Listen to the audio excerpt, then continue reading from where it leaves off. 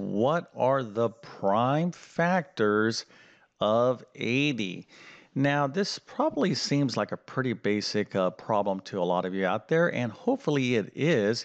And if you know how to do this problem, I'm going to put your answer into the comment section.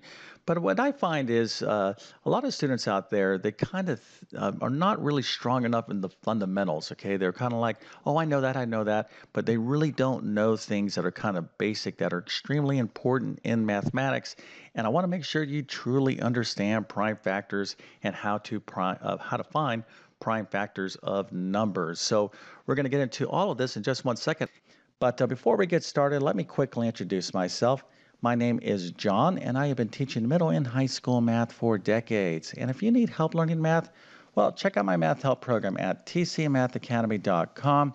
You can find a link to that in the description below. And if this video helps you out, or if you just enjoy this content, make sure to like and subscribe, as that definitely helps me out. But let's go ahead and get into prime factors. This is going to be not that long of a video. We'll take a look at a couple problems, but before we even look at a problem, let's just take a look at the word that we're trying to figure out, right? Prime factors. We have two words here, prime and factors. What are we talking about here? Well, the first part of what we're trying to do is find something out about prime. Prime what? Well, prime numbers. So let's just recall what a prime number is. So here is a bunch of prime numbers. We have 1, 2, 3, 5, 7, 11, 13, 17. It goes on and on and on. Now, the interesting about thing about prime numbers is that here there seems to be kind of somewhat of a pattern where prime numbers, where we can find prime numbers. But before I even talk about the pattern here, let's just look at these numbers. Why are these numbers prime? Okay, so that's a question to you. If you know the answer, go ahead and put that into the comment section. But effectively, a prime number like a number like 7 here, the only way we can get a 7 is 1 times 7. It's not like a number like 8 where we can go 2 times 4, right, with two different numbers. The only way to get these numbers is just 1 time this number, okay, these prime numbers. So the only factors of a prime number is 1 and the number itself. So let me kind of come back. I'll come back to prime numbers here in a second, but let's talk about the word factor. So what is a factor? So let's look at 10, all right? So if we find the product of 2 and 5, if we multiply 2 times 5, we get 10, okay?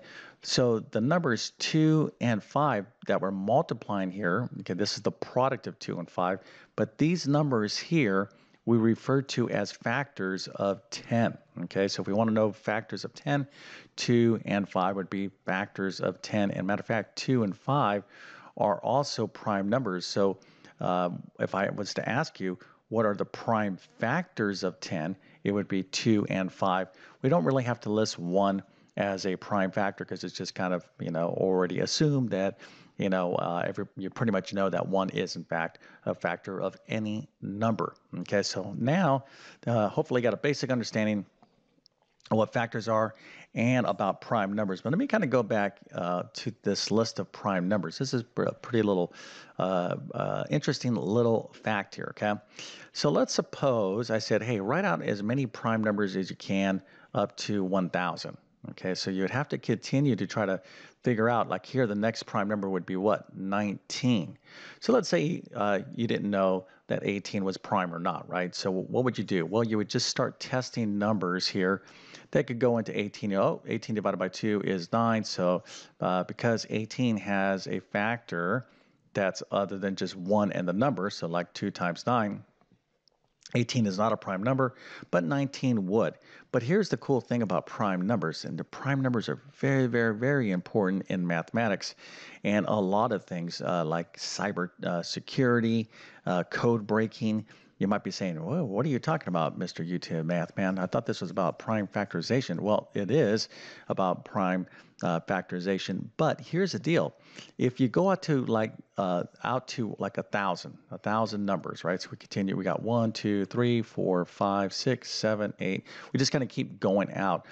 It becomes more and more difficult to find prime numbers, right? So if you had, let's say, 100,000, okay, and I said, okay, find all the prime numbers up to 100,000, that would not be an easy task because what ends up happening, the prime numbers it looks like they're kind of separated kind of closely here, but as you count, as you continue to count and the numbers get larger and larger prime numbers start having all kinds of crazy patterns. Effectively, there is no pattern. Sometimes it can be very far apart. Sometimes it can be near each other. So there is no rhyme or reason, and it becomes very difficult to find when we're dealing with very, very, very, very, very large numbers.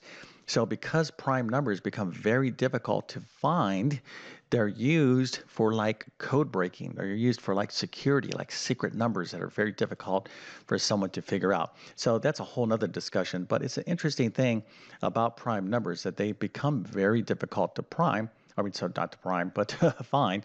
But another question in mathematics is there an infinite or finite amount of prime numbers? Okay, like is there only so many prime numbers in the universe? Because we can't find them all. Do we effectively run out of prime numbers? Well, the answer is no, there is an infinite amount of prime numbers, but we are talking about pretty sophisticated mathematics in order to prove that. But anyways, I wanted to kind of float that out here, some of these nice little interesting tidbits about prime numbers. I probably care about it much more than you do, but now you know more about prime numbers than you thought you were going to by watching this video. Okay, so let's get into prime factorization now. All right, so we understand what a prime number is and what a factor is. So to find prime factors, what you want to do is use something called a factor tree. So I have an example of a factor tree right here, and it looks kind of like, branches of a tree. So here's how a factor tree works. So let's find the prime factors of 20. Okay, so how does it work? Well, you're just going to take your 20 and you're going to find two factors of 20. Now, here I have 4 times 5. I'm just thinking of two numbers that when I multiply them together, it's 20. And of course, you're not going to use 1. That's not going to help you out. So you could go 2 times 10 as well. So if you said, oh, I could go 2 times 10, that's perfectly fine.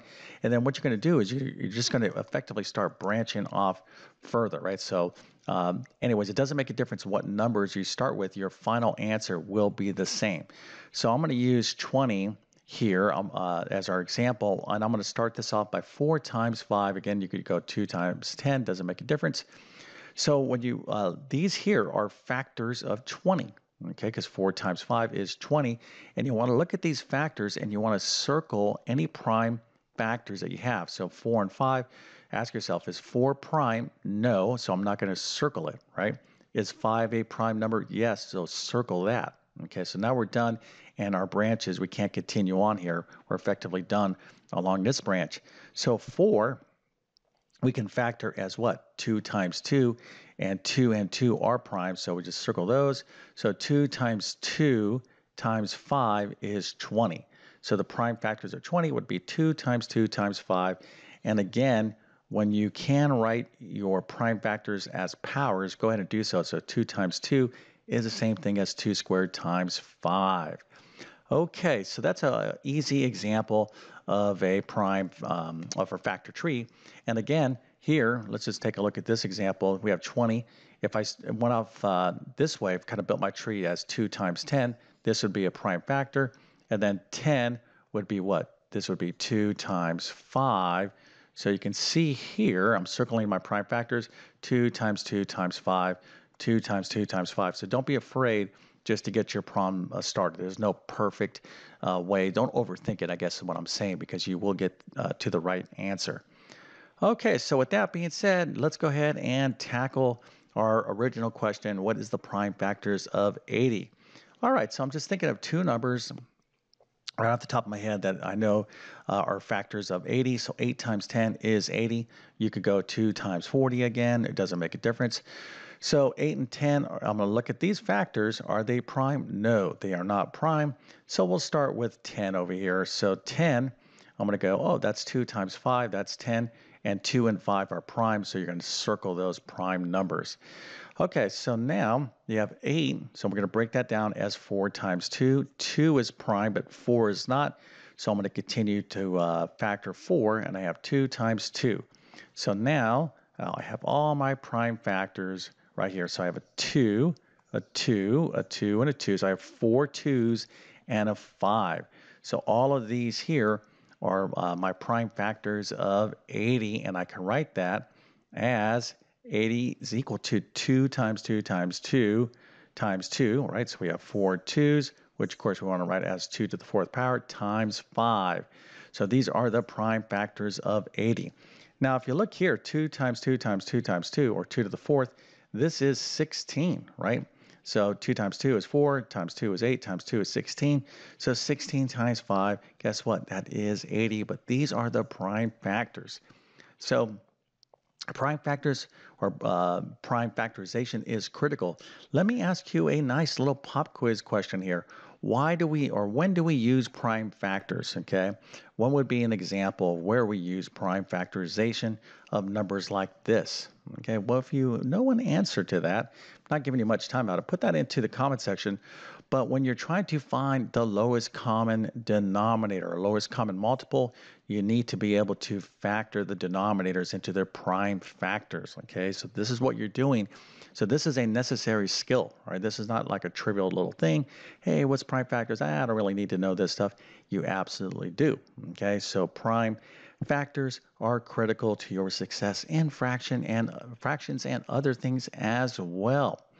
Okay, so hopefully this little video helps you out. If you need help with more like basic math, let me a couple quick recommendations here. One, I have a ton of additional videos on my YouTube channel on basic mathematics. And I also have a nice little mini course. I call it my Math Foundations course. It's a 3-chapter course. It's a great review for those of you that need to get into mathematics or back into math again.